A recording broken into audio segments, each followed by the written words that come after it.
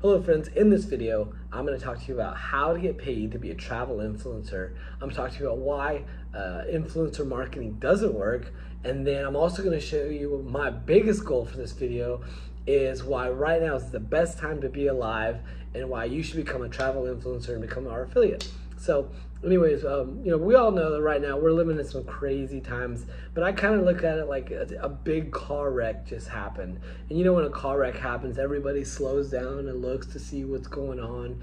But as soon as you pass that car wreck, literally everybody just starts speeding. I don't know if it's just me. I'm sure it's not just me, and I typically go past the speed limit. I'm like, those cops are busy. They're just taking care of other stuff.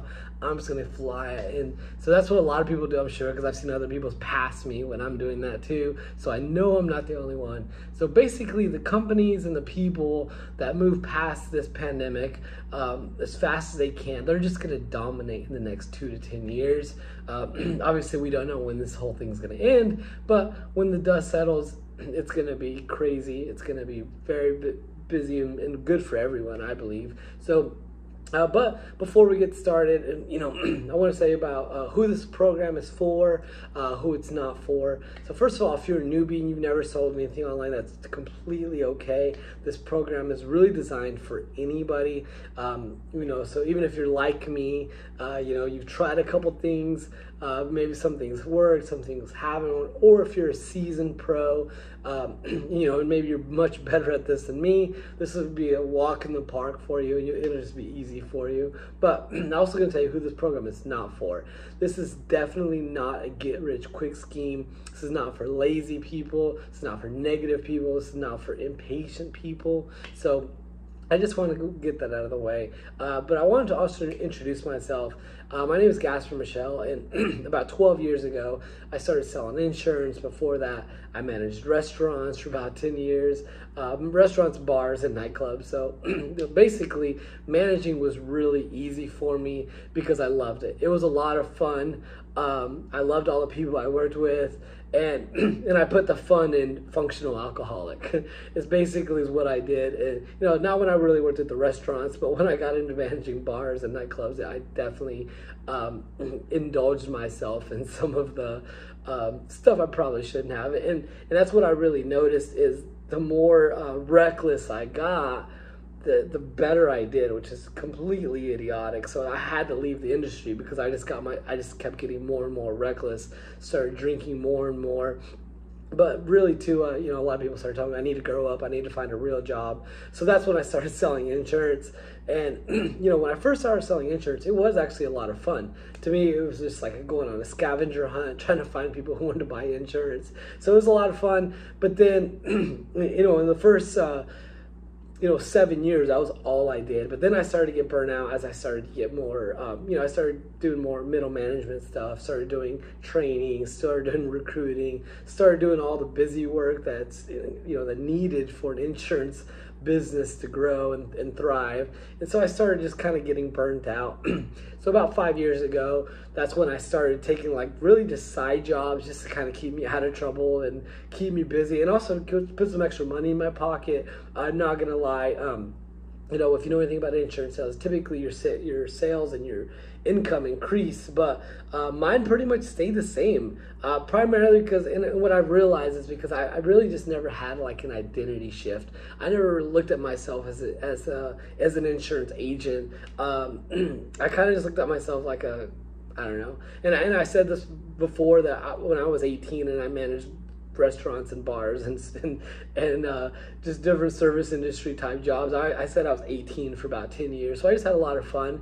But I felt like when I started selling insurance, I was just like a kid, like an 18-year-old kid pretending to be an adult. I felt like I was just didn't really fit in. But I still did okay, mainly because I just put in a lot of work. The grind didn't bother me. I was that guy that could make 100 sales calls. I was that guy that could go knock 100 different businesses' doors, so even though I had to work a lot harder than everyone else, it just didn't bother me. I was like, well, if this is what I got to do, then that's what I got to do, so, but like I said, I just kept hitting that glass ceiling, primarily because it just, I didn't love it like I should have. And, so it was just, like I said, I felt like I was just spinning my wheels a lot of times.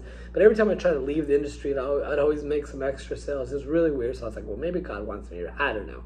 But, and so that's what I did for a while. And then about 2 years ago, or, right before the pandemic hit, I was really burnt out on selling insurance. I had 3 jobs at the time. I was selling roofs, I was selling insurance, and I was even working at a restaurant, just to keep enough money going in. I lived in Houston at the time, and you need to have money at all times if you live in Houston, because you want to go out, you want to, paying for gas and all this other stuff. So, I just did what I had to do to survive, but when the pandemic hit, I had a roommate.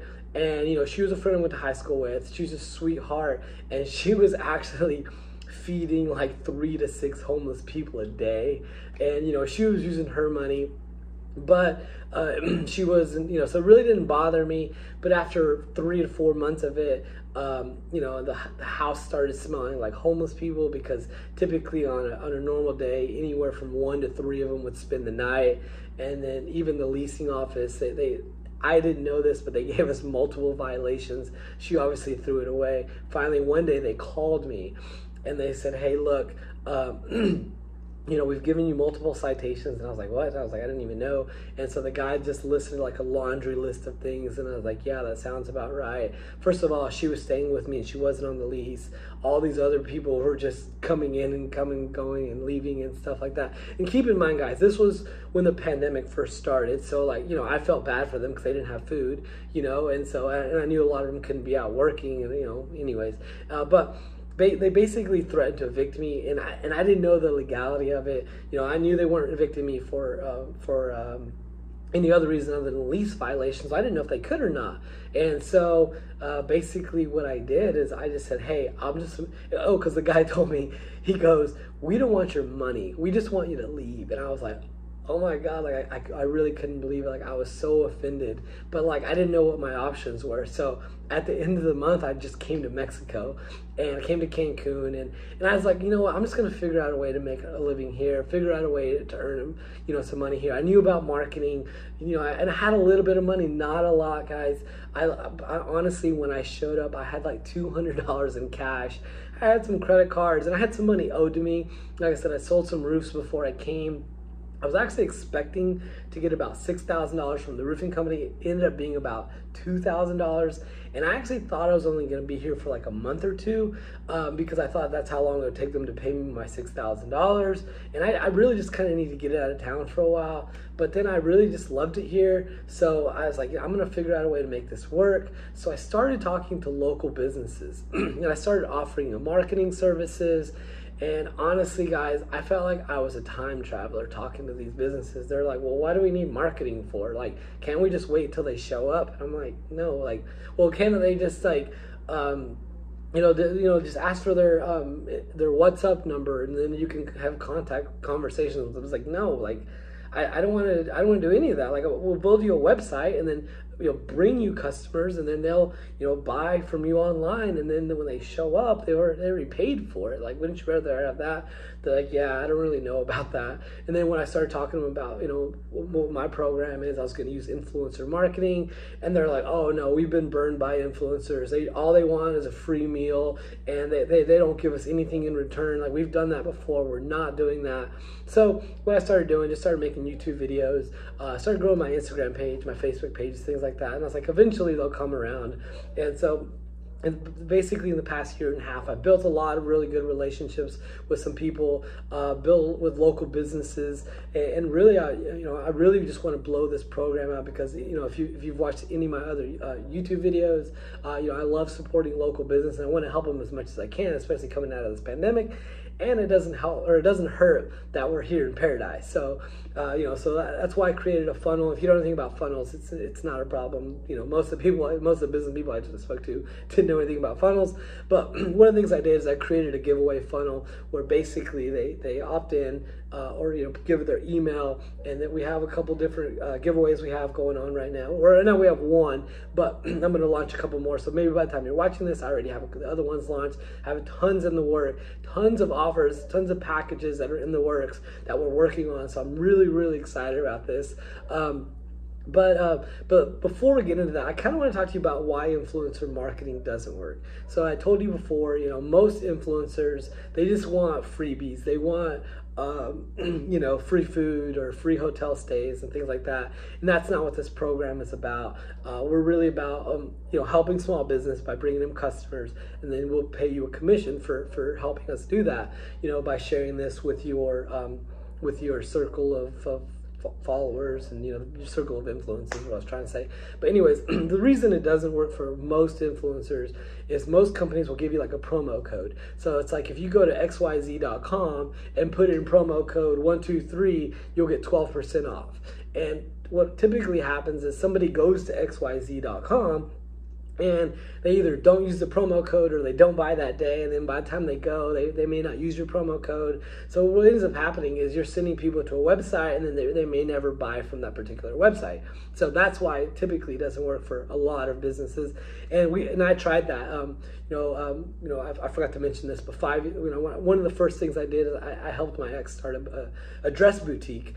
And I helped her out, and that's when I started working with influencers, and we gave away like 6 different dresses, and of those dresses, only one person brought us in a sale. Luckily, she brought us in like 10 sales. It still didn't cover the cost of the dresses we gave away, but it did show that it would work at a larger scale. If I had 600 dresses to give away, it might have balanced out in the end, but we were a small business. We couldn't afford it, to do all that stuff. And like I said, guys, we're really just trying to help local businesses, overcome this pandemic and just kind of, get some additional sales coming in and just grow the tourist industry here in Cancun.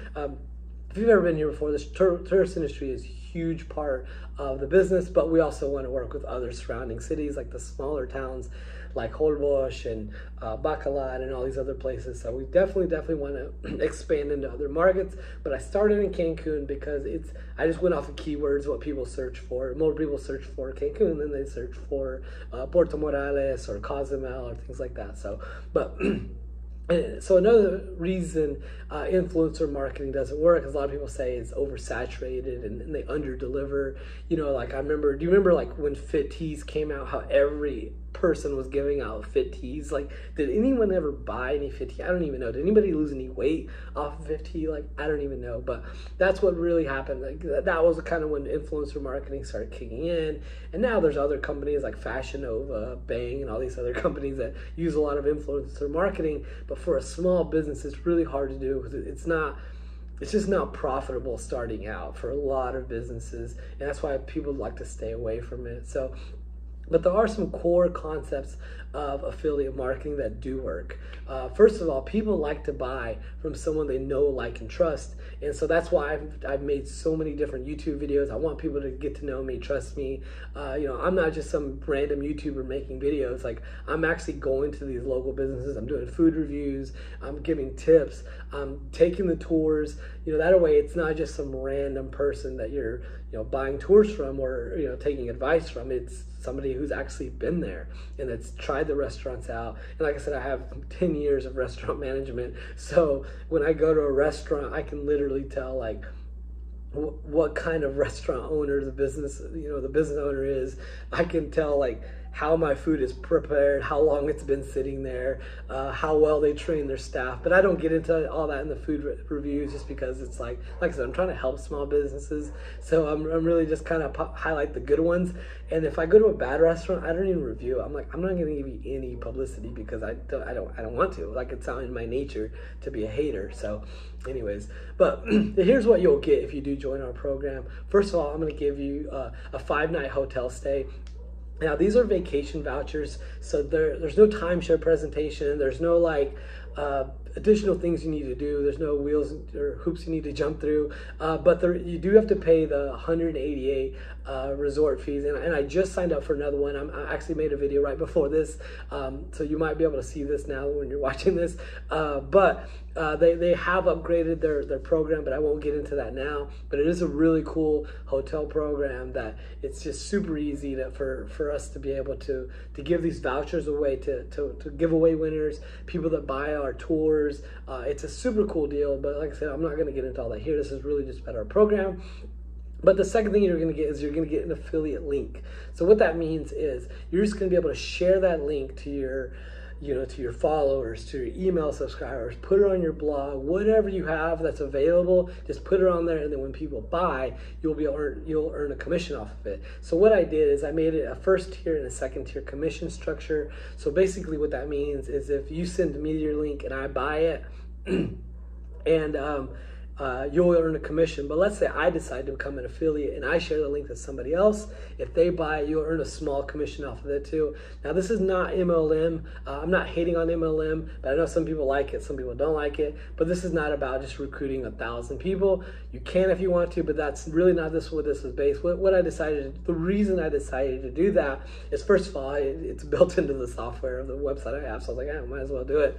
But second of all, I know that there are people that, maybe you have a friend that has like 1 million followers, and you're like, hey, well, join this program with me, help me out, let's do it together. That way, that's kind of the incentive I have. If you know somebody else who has a bigger base than you do, if you recruit them, you'll earn commission off of what they do. But like I said, we try to keep it simple, guys.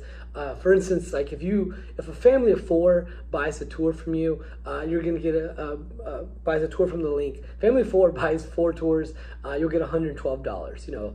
Not life changing, but it will help out. If a couple buys 3 tours, you get $42. Definitely help you out. Definitely help give you some extra money. But like I said, even if like a solo traveler buys 1 tour, you'll still get $7. And guys, like I said, we're gonna have tons of different tours options. We're gonna have tons of different packages, but we're just kind of rolling a couple things out right now, just slowly, so we can kind of build a base of what's gonna work, what's not gonna work. But I do highly recommend. If you are going to do this program with us, I recommend doing a 10-day viral launch strategy. What that